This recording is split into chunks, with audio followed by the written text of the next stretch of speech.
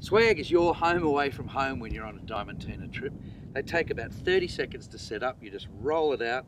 It sits on top of a lightweight stretcher, which makes it really comfortable. But it's got some other features I'd like to show you. Firstly, when it's set up, you tie it up to a tree or a bush, and then you unzip it. The interior has a full fly wire, so nothing can get in if there are any mozzies around. We never camp near the water, so we never get mosquitoes anyway. But also, you can unzip that layer and just sleep with your head open to the stars.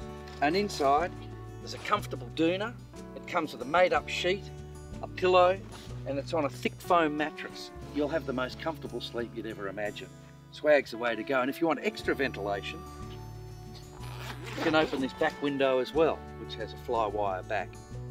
So it saves the hassle of spending half an hour mucking around with tents and poles and pegs and everything, and in the morning, 30 seconds, you roll it up and you're done.